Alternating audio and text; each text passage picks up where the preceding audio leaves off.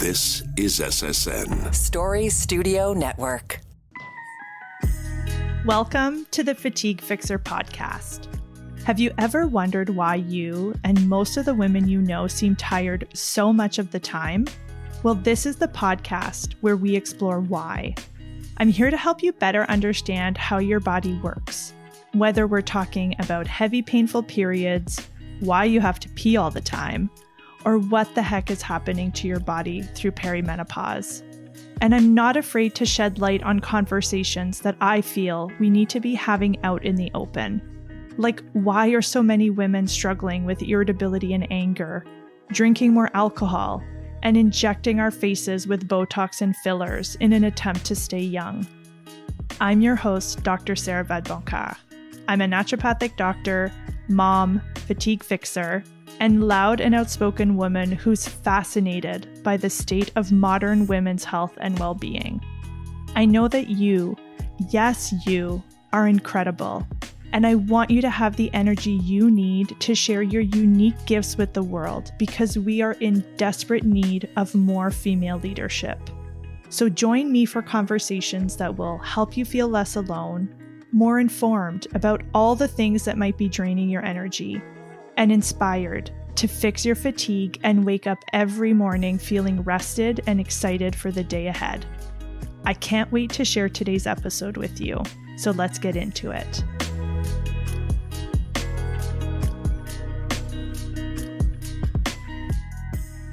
Welcome back, everybody. Today's episode was originally scheduled to air later in the season, but I decided that I want to talk to you now about this. And what we're talking about today is alcohol. And the reason I want to chat with you now is I am right past the 3-month mark of quitting drinking. Now, if you knew me in my 20s or even early 30s, this might be shocking news to hear because I love alcohol. I love drinking. I like everything about it. But a few months ago, I realized I didn't like it anymore. And so as we record this podcast in end of June 2024, I haven't had a drop of alcohol in over 3 months, and I want to tell you why. But first, if you're listening to this and you're like, oh, great, here comes Dr. Sarah telling me that I can't have my glass of wine or that I have to stop drinking, I want to tell you that that's not what's going to happen over this conversation. I'm not going to tell you that you need to quit drinking alcohol. What I really want this conversation to be about is to share my journey and what led to me deciding to quit drinking. I want to share with you what I've noticed since I stopped drinking. And I really just want us to have a really open and honest conversation about what alcohol is and is not doing for us. If you had told me a few years ago that I would stop drinking, I probably would have laughed in your face. And in fact, when I told a close friend recently that I wasn't drinking, you could tell he was very taken aback. And he was like really struggling to digest this news that I had somehow given up booze. And part of that is, like I said, I love alcohol. I love the taste of it. I love the ritual. I loved how it made me feel. I actually liked being drunk. I loved feeling uninhibited and being funny and loud in the life of the party. Until one day, I didn't love it anymore. And that day came this year in February. So I had a couple girlfriends over for a little Galentine's get-together. We watched the Eras documentary, ordered some yummy Thai food, and I had literally 1 glass of rosé.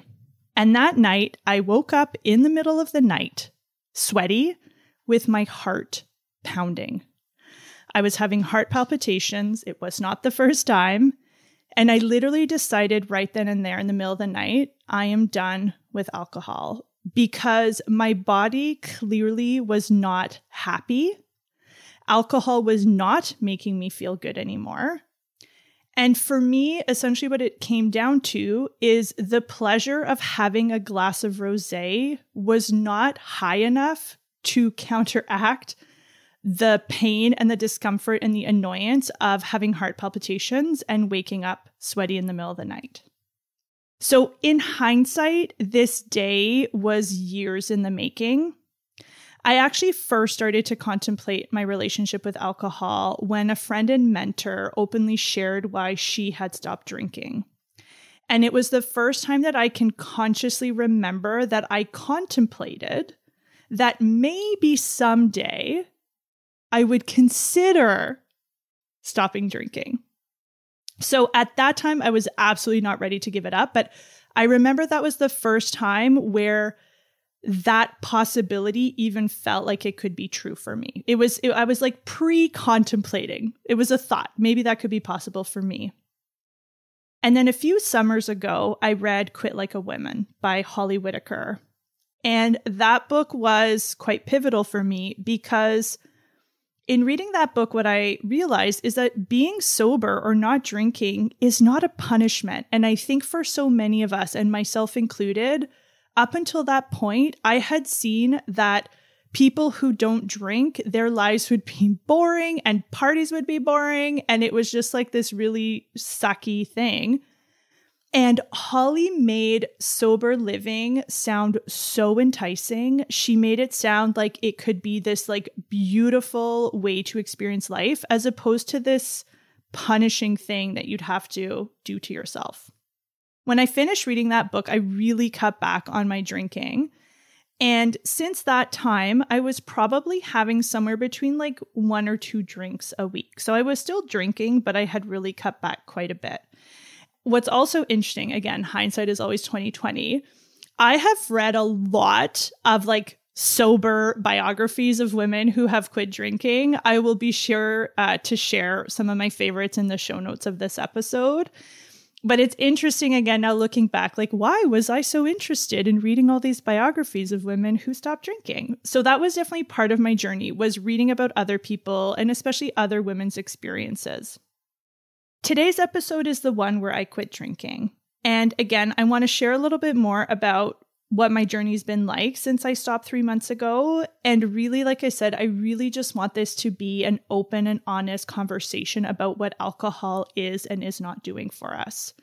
I want to talk about what alcohol is actually doing for your sleep because, spoiler alert, it is not helping your sleep no matter what you think it's doing. We're going to talk about why our tolerance seems to go to shit when we hit our 40s. I know I noticed that. And a lot of the women I talk to are like, I can't even have a glass of wine without feeling hungover. And we're going to talk about the risks because part of why I want to have this conversation is that alcohol still has very much of a health halo around it, meaning it's still part of what we see as like a healthy diet or a healthy life. And it can be, I'm not saying it can't be, but we also need to be honest about some of the risks that we often tend to minimize and downplay.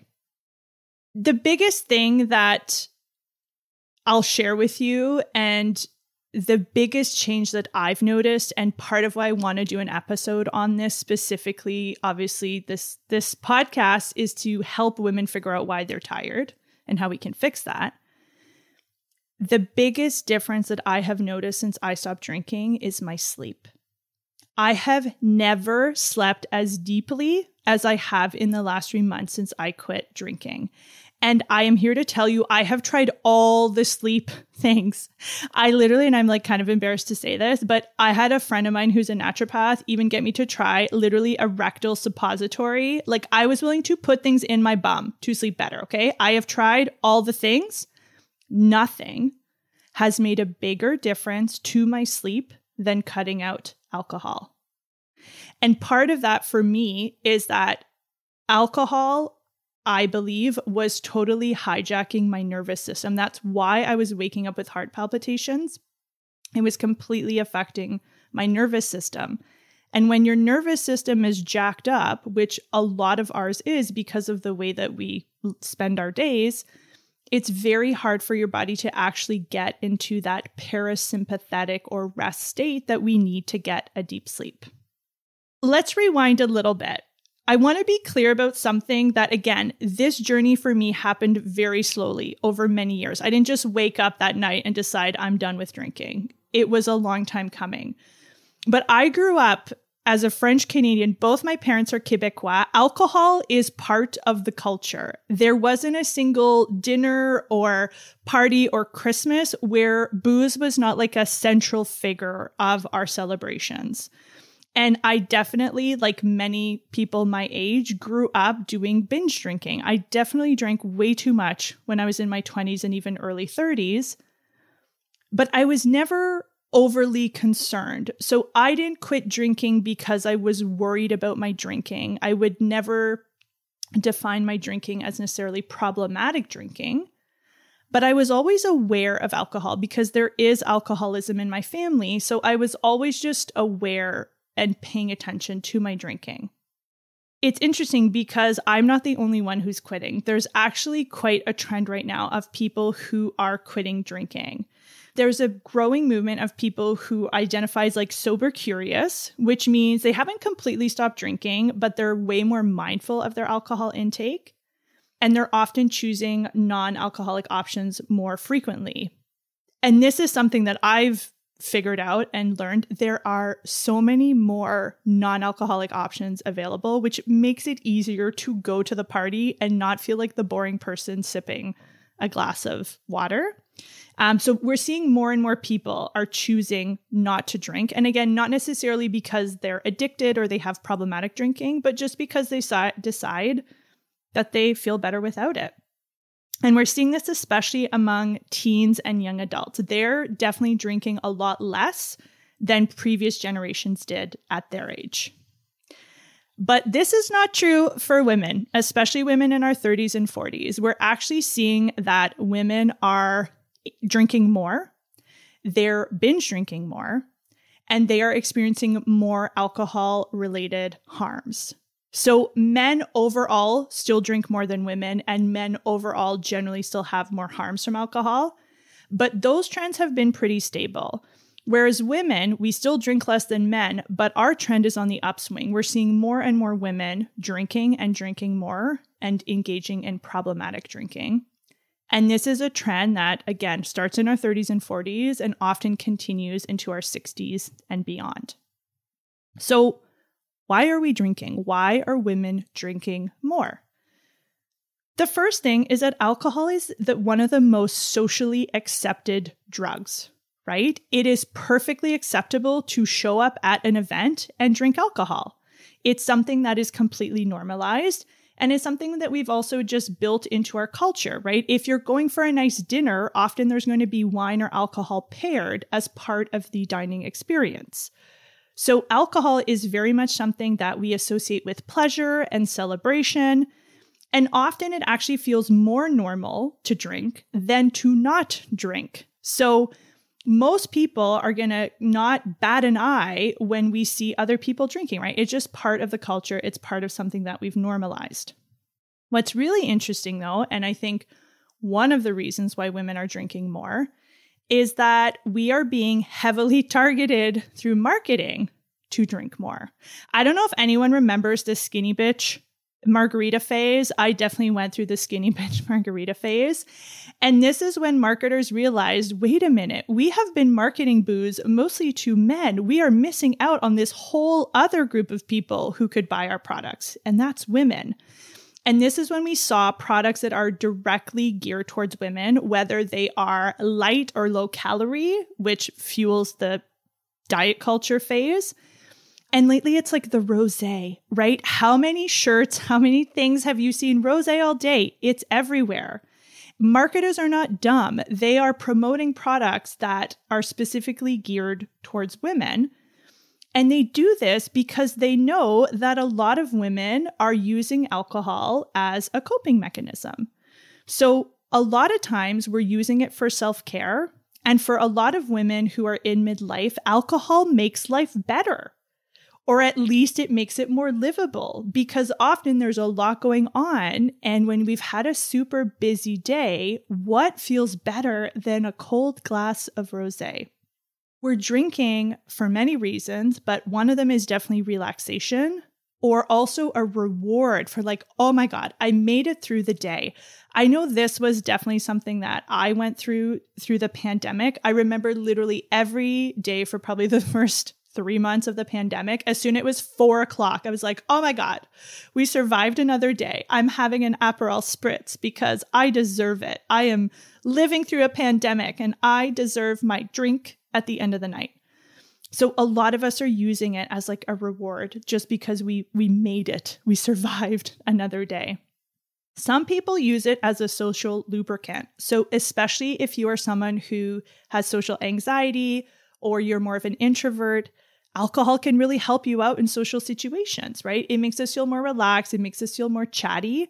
Some people are also using it as a sexual lubricant. And a lot of times people who either are not in happy relationships or who find that they're not super interested in sex will often find that alcohol just helps them to loosen up. So it's used for so many different reasons. And part of what I want you to start thinking about, assuming if you do drink, is to start to notice why. Like, what is actually driving and fueling your alcohol consumption? Because I think that's a really good piece of information for you to be aware of. And again, alcohol it's a coping strategy for so many women. And I was thinking about this, like, instead of giving women things that would actually help us. So for example, how about we have school and daycare hours that actually line up with work hours? That would be very helpful to a lot of women. Or making sure that we have good quality care for our aging and elderly parents. That would be super helpful. How about you help us with all of the unpaid work that women are doing the vast majority of? But no, we're not going to do any of that. We're going to keep your life hard. We're not going to give you actual proper supports, but here's a nice cold glass of rosé at the end of the day to make your life a little bit better, right? Think of how powerful mommy wine culture is. This is something, again, that's become so popular that you're a mom. Being a mom is hard. We're not going to actually do anything to make it easier for you. But again, here is a lovely glass of rosé to take the edge off because you had a really hard day and you deserve to have alcohol. That is your reward for making it through another day. There's so many reasons why we consume. And again, so much of it is normalized and celebrated and rewarded and encouraged. So it's no surprise that a lot of women are drinking more because a lot of times it is a nice way to end the day when you feel like you've had a really friggin' hard day. A glass of rosé does feel delicious and helpful. Overall, we know that women are drinking more, especially in midlife and beyond. But how much is too much? Like, is my glass of rosé a problem? That's what we're going to talk about next. I remember when the new Canadian guidelines came out on like healthy drinking, and I had several patients who were so pissed about those guidelines. They did not like being told that they should limit their alcohol to 2 drinks a week or less. They didn't like being told that their daily glass of wine might be causing a problem, and they had no intention of changing their behavior. They were very resistant about these new guidelines. So let's chat about how much is too much, like what is actually causing a problem. So we know that as soon as women consume more than 100 grams of alcohol in a week, so that's the equivalent of 7 standard drinks in a week, that increases your risk of death and lowers your life expectancy, period, end of story. So again, if you're having the equivalent of 1 standard drink a day, every day, so 7 drinks per week, you are at higher risk of dying of all causes. And one of the things I think that a lot of women don't realize, although we're talking about it more, is that alcohol does increase your risk of breast cancer. And even if you're having less than 1 drink a day, it does increase our risk of breast cancer. And part of what is a problem is that most of us are not measuring out our booze. I actually did this last summer. I was pouring rosé for my partner and I poured out a 5-ounce glass of wine and he was like, "What is that?" I'm like, "That is a proper serving size of wine." Most of us, when we pour a glass of wine and we say we're having 1 drink, we're actually having 2 or sometimes even 3 servings because no one measures out their wine. And if you do, and I encourage you to do this if you're a wine drinker, measure out a 5-ounce glass of wine. You're going to see that it looks really sad, especially if you've got like giant wine goblets. It's going to look like nothing. So a lot of times, and I know at restaurants now, when you order wine, they're like, do you want the 6 or the 9 ounce? A 9-ounce glass of wine is essentially almost 2 whole servings of alcohol. So yes, you're only maybe having 1 drink, but again, your 1 drink is actually 2 servings. And if you're having cocktails, I used to love me a good dirty gin martini. That is often 3 ounces of booze, which again is 2 servings.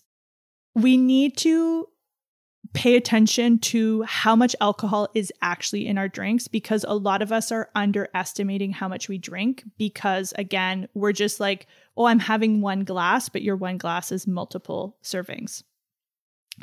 The other thing with alcohol, and again, I think this goes back to like the health halo around it, is that we assume that, well, if I'm doing other healthy habits, like I eat really well and I exercise and I meditate, so it can't be that bad that I'm also having wine.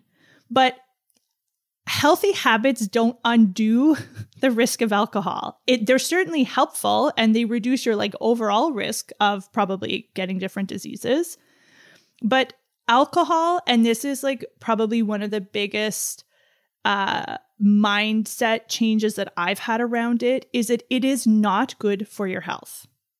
And I think for a long time, we were told that alcohol is good for us and it's part of a healthy diet and they drink it in the blue zones where people live to 100. So it must be good for us and it's good for the heart.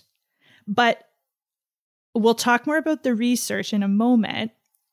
Alcohol it's not good for us. Does that mean that you can't have it and still be healthy? Of course you can have it and still be healthy. But we need to stop assuming that alcohol is good for us because it just isn't. So it does cause harm even if you're doing all the other healthy behaviors. Now, again, doesn't mean you have to get rid of it. It just means that we need to be honest about, number 1, how much we're drinking, and number 2, what that is actually doing for us.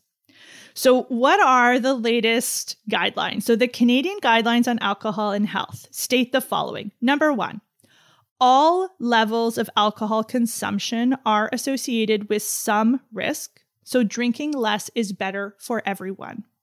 So there was this idea before that you could drink if you stayed kind of under the recommended guidelines, you weren't causing harm, and we're realizing that that's not true. Any level of alcohol is going to cause some harm.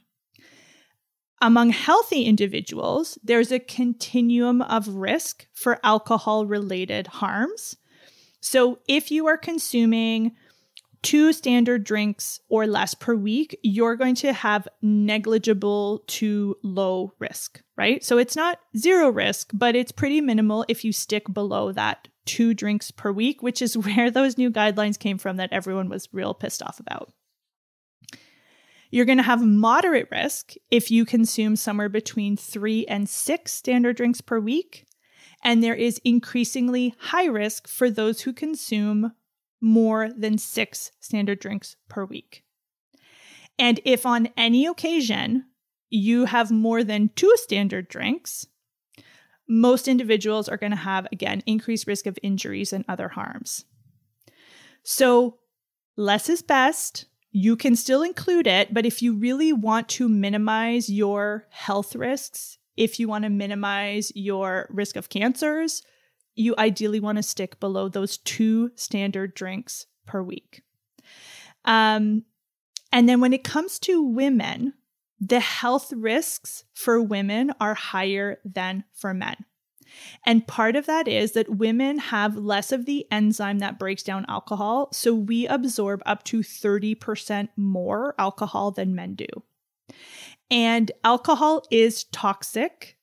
I remember I used to really get my back up when people would say alcohol is a poison, but it is toxic. It is absolutely toxic, and it's more harmful to women at the same dose, and that's not based on our weight. So even if you are a heavier woman, that doesn't mean you metabolize it better than someone who weighs less, it's not based on our weight. It's actually based on our actual metabolism and the fact that we make less of this enzyme that breaks down alcohol. Now, I know some of you are saying, well, what about the old guidelines? Those guidelines said that it was perfectly safe for women to have up to 10 drinks a week. I like those guidelines better. And I get it. Those were the old guidelines. So we went from up to 10 is fine to less than 2, which again, shocked and upset a lot of people. But the reason they were changed is that the old guidelines were not reflective of the new evidence that we have. So when we look at the most up-to-date research and evidence on alcohol, the risk really starts when you go above 2 drinks per week. So that's where that came from. So the old guidelines, if you still follow the old guidelines and you're like, I'm up to 10 and I'm good, you're incurring more harm. That's really all that's happening, is you're causing more harm through your alcohol consumption. Now, I want to talk about the heart piece because, again, a lot of people are like, but I heard it's good for your heart. The one thing that alcohol doesn't seem to make worse is heart attack. So if you consume alcohol, you're not more likely to have a heart attack if you stick within those less than 7 drinks a week. But you're at higher risk for everything else. So other heart issues, all types of different cancers, accidents, suicide, all of that stuff goes up if you drink alcohol. Not only is our alcohol consumption, again, especially if it's in the higher range, it is going to kill us sooner. It's going to increase our risk of different diseases, but it also has a huge impact on how we feel. And that's what I want to talk about now is how does alcohol impact your energy, your sleep, and how you feel? Let's start with the sleep piece because, as I said earlier, this is the biggest difference that I've noticed since I've stopped drinking. And I want to be very clear that, again, before I quit completely, I was only having 1 to 2 drinks per week, okay? I really wasn't drinking a lot before I stopped.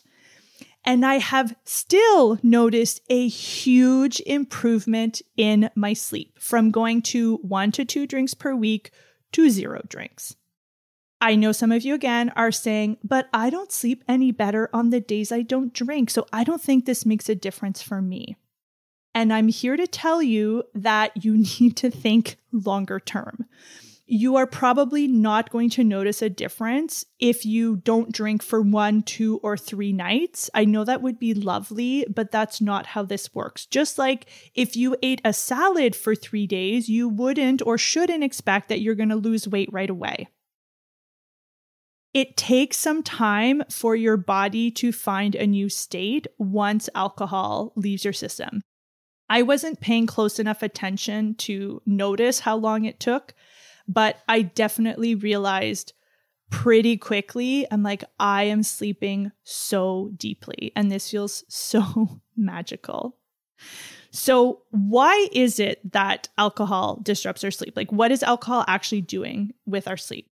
The first thing to know is that alcohol is a sedative, okay? It does make you sleepy and relaxed. However, sedation is not sleep. Feeling tired and relaxed is not the same as getting good sleep. And what happens a lot when we drink is that we mistake sedation, which is basically just like passing out, so you're not awake. We mistake that with deep sleep. But what's happening in your brain when you are sedated by alcohol and what's happening in your brain when you are actually in deep sleep are 2 completely different things. So it can look and feel the same, but it is not the same thing at all. And as I mentioned, one of the things I noticed for myself with alcohol is that it was completely triggering my nervous system. I would feel my heart rate. I would get heart palpitations. Because alcohol has an impact on your nervous system, it can make you wake up more frequently. It also raises your body temperature because it opens up your blood vessels. And one of the things that we need in order to get good sleep is we need our temperature, our core body temperature, to drop by about 1 degree. That's really important for helping us to fall asleep and to stay asleep in a deep sleep. And the thing with alcohol is that the impact on sleep isn't always super obvious. So it's not like on the nights that you sleep, you're going to lie awake and not sleep. No, that's not what's happening. What's happening is you're experiencing something called micro awakenings, which are these super short, teeny tiny wake ups that are happening throughout the night. But they're so short, you often do not remember or you don't even notice that it's happening. So you think, I had my couple glasses of wine, I fell asleep, I slept all night, but I don't feel very good. Why is that? I slept great. You didn't sleep great. You think you slept great, but you actually had disrupted sleep through most of the night. So you are not going to feel as rested as if you hadn't had any alcohol. And the other way that alcohol messes up your sleep is that it really interferes with REM. So REM is your rapid eye movement. That is your dream sleep. And that type of sleep, it happens all through the night, but it happens a lot in the early morning. And a lot of us know this because a lot of times we're like, oh man, that hour or two before my alarm goes off, like that is the best sleep I get. That's when you're doing a bunch of REM or dream sleep. And REM sleep is specifically beneficial because it helps us to solidify complex memories, so really important for our memory, which I know a lot of women struggle with. It also helps you to make connections and identify patterns. But I think the most important thing, in my opinion, that REM sleep does is that it basically acts as emotional first aid.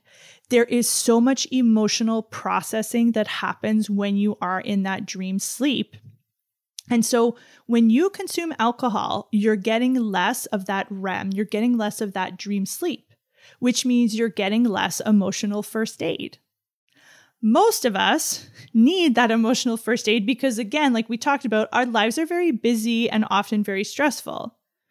So when you're getting less REM sleep, you're going to have more difficulty managing and coping with difficult emotions, and you're more likely to start to suffer in terms of mental health.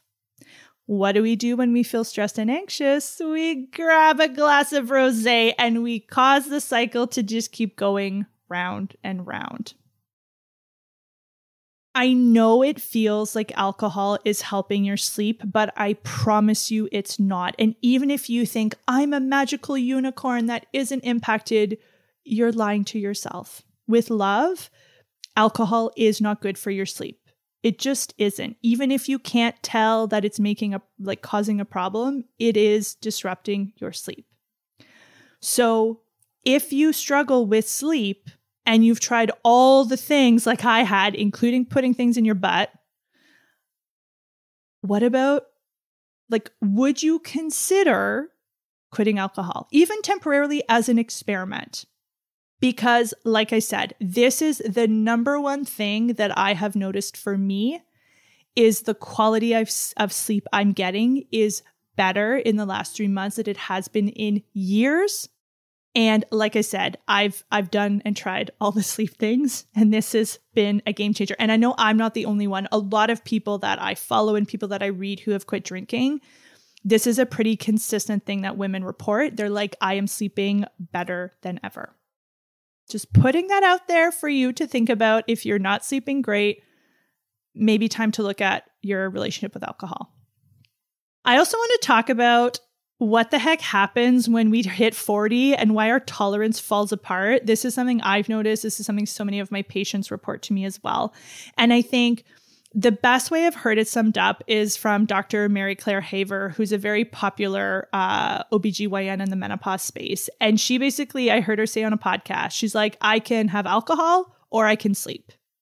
And that is what I believe to be true for me as well. It got to the point where I was so selective on when I would have alcohol because I knew that even if I had one drink, if I had it close to bedtime, my sleep was not going to be as good. And this is true for a lot of women, especially in midlife. Our sleep is already being often disrupted by stress, by hormonal changes. And then you add alcohol into the mix and it just makes everything worse. We know that alcohol can absolutely worsen a lot of the symptoms of perimenopause and menopause. So it's a trigger for hot flashes. It's a trigger for night sweats. Again, it makes us hotter, which already most of us are hot. So it makes that worse. It can increase heart palpitations, which often also are more frequent in midlife. And it can worsen histamine. This is something I'm seeing a lot more, which is fascinating. So a lot of women are having more histamine or like allergy-like symptoms. And a lot of times these are already worse because of perimenopause and menopause. And alcohol can just be like fuel on that fire if you're dealing with a lot of histamine. So why is our tolerance crap? Like what is happening? So one of the things, again, women just naturally have less tolerance because we don't metabolize alcohol as well. And often what's happening in midlife is we're experiencing body composition changes where we are losing muscle mass and we are gaining fat mass. And when we do that, we also lose water because a lot of our water is held in the muscle. And so when we have those body composition changes, plus we have already a liver that's smaller and we make less enzymes, our tolerance is shot. This is another time where I think it could be a really interesting opportunity to look at your relationship with alcohol and to decide, again, what is it doing for me? Because if you're drinking, it's doing something for you. Otherwise, you would not continue to drink. But being really honest about what is it doing for me that I don't like? How is it impacting my sleep? How is it impacting my mood? And then making a decision for yourself about what you want to do with that information. And speaking of mood, again, alcohol is a depressant. A lot of times we're using it as a coping strategy because we're dealing with anxiety or depression or mood swings, but alcohol is not actually helping, right? It's actually making so much of those conditions worse. And again, we know in midlife that women are already at an increased risk of developing or having worsening anxiety or depression. So midlife, again, is like a really key time to reevaluate your relationship with alcohol and to see, again, are the benefits outweighing the risks? And if not, is there something you want to change? I do want to circle back to the cancer risk because, as I said earlier, even one drink per day, and again, that's a standard drink, that's your teeny tiny 5-ounce glass of wine or your beer or your 1.5 ounces of spirits, that can increase your breast cancer risk by 5 to 15% compared to women who don't drink at all. And part of what I find fascinating is that because I work with a lot of women in perimenopause and menopause, we often are having conversations about hormone replacement therapy. And there is still so much fear that women have about hormone replacement therapy and breast cancer. And a lot of women do not want to start or they don't want to take HRT because they are afraid of the breast cancer risk. And that, again, we need to make an individual risk assessment and decide for every woman, is that benefit risk ratio in favor of HRT? But I have never, ever heard a woman say, I'm concerned about breast cancer, so I'm going to stop drinking or I'm going to reduce my alcohol, right? We will avoid HRT like the plague or even birth control because we're so scared of breast cancer. But meanwhile, we will happily down our glass of rosé every night.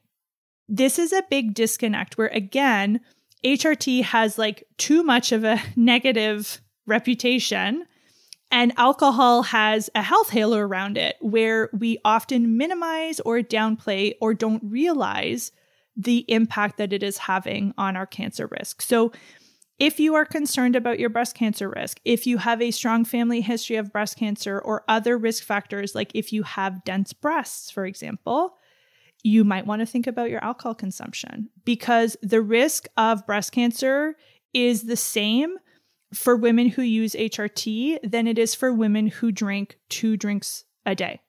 So if you're avoiding HRT because you're scared of breast cancer, you might also want to look at your alcohol intake. There's a couple other things I've noticed over the last 3 months that I want to share about kind of what I've seen and experienced as I stopped drinking. The first one, which was super interesting. So this was like diet culture coming back. And if you haven't listened to episode 1 of the podcast, the one where your pants don't fit with Jen Saleb-Huber, go back and listen to that. We talk a lot about diet culture. And diet culture is something that even though I've done so much work to try to like free myself from, it just shows its ugly head every once in a while. And I'll tell you kind of how it's shown its ugly head with regard to alcohol. So since I quit drinking, I have been experimenting and trying different non-alcoholic options, right? Because again, just because I quit drinking doesn't mean I want to drink water when everybody else is having a cocktail. So I've been exploring different like mocktails and non-alcoholic pre-made drinks and things like that. And what I noticed is that I was really worried about the sugar content of all of these different things. When I was drinking alcohol, I rarely worried about the sugar content. I rarely was like, I wonder how much sugar is in this glass of rosé, or I wonder how much sugar is in this gin and tonic. It rarely crossed my mind. So again, when I was drinking, I wasn't at all concerned about how much sugar was in there. But as soon as I stopped drinking, I was very concerned about how much sugar was in my non-alcoholic drink. Now, that's not to say that we shouldn't worry about sugar. We know that having too much added sugar is not good for us. So I am still trying to choose things that are lower in sugar. My point is that I worried about it when I was not drinking alcohol, and I didn't worry about it when I was drinking alcohol. So again, how often do we just discount or dismiss the inherent risks that are associated with alcohol because it's just part of what we do? We just have normalized. I never worried about it. The other thing I've noticed, which is shocking, is that I don't crave it. And I think that's because a couple of reasons. I think I did this very slowly and gradually. So by the time I quit, it was like I was not drinking a lot anymore. I also think it helps that I was never addicted to alcohol. I think this would be a very different conversation if I had quit because I was dealing with addiction or alcoholism. But I also think it's just a reflection that this is just what feels good. I feel so good not drinking that, again, for me, the pleasure and the benefit of having a drink for me just absolutely doesn't feel worth how I know I'm going to feel if I consume alcohol. The other thing that was quite surprising, again, like I said, I come from a family of drinkers. So family events and dinners, there's always alcohol involved. And part of me was nervous about being not the only one, but one of the few people not drinking. But for me, no one seems to really care. And that's been very enlightening because I know that that's not true for everybody. I know that a lot of people, when they stop drinking, experience a bunch of people asking them why and trying to get them to drink and really getting their backs up about it. So I think that is something to think about, that if you are going to stop drinking, people are going to have opinions about it and they can have their opinions. But in my experience, it's been very positive that no one really cares. As long as they can have their drink, they really don't care whether or not I'm drinking. Next observation, because I know this gets talked about a lot again in the weight loss space, is like, if you want to lose weight, just stop drinking. I have lost 0 pounds since I stopped drinking. I think, again, that's probably because I wasn't drinking very much and because my habits are very stable and my weight is very stable, but I haven't really noticed any weight loss. Doesn't mean it might not help other people. If you're drinking a lot and you're getting a lot of calories from your alcohol, it could help with weight loss. But I just thought I'd share that because I think some people think it is a magical weight loss cure to stop drinking. In my experience anyways, it hasn't been. So those are some of my observations about what I've noticed in my 3 months. I do want to say that I don't know that I'll never not drink again. Like, I'm not saying I'm never drinking again for the rest of my life. All I know is that based on how I feel right now, I feel so much better not drinking. And I'm at a point in my life where I want to feel good. I want to wake up rested. I want to have energy. I do not want to be hungover. And so for me, not drinking feels relatively easy because I feel the benefits, and those benefits are really important to me.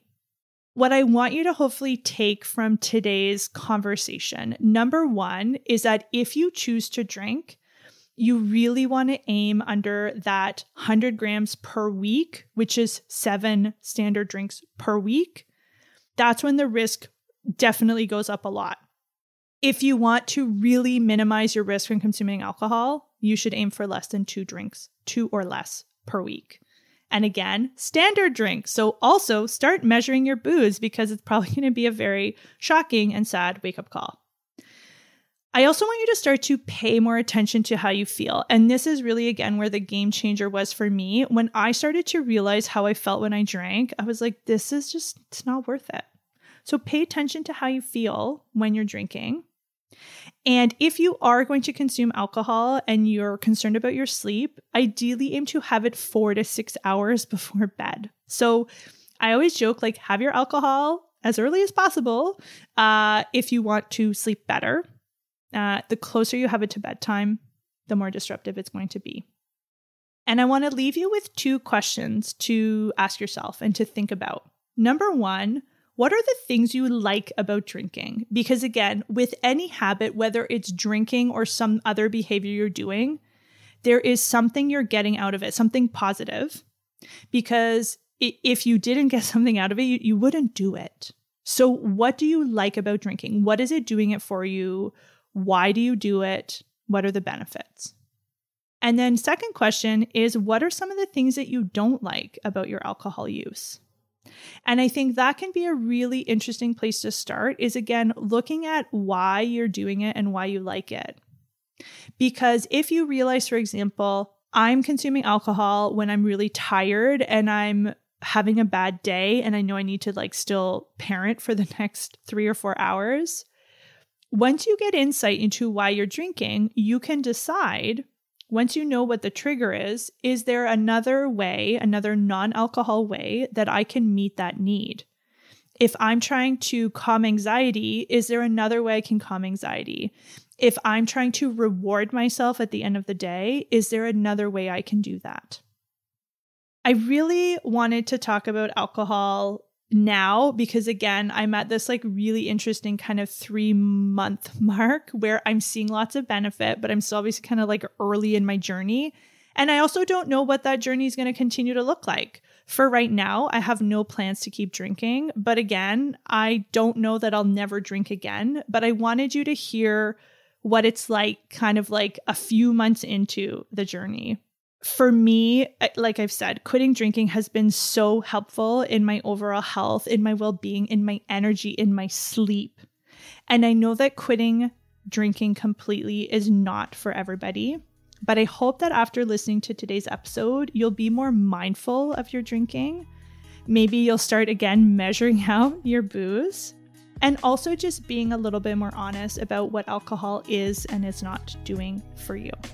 I hope you enjoyed today's conversation, and I will see you right back here in 2 weeks.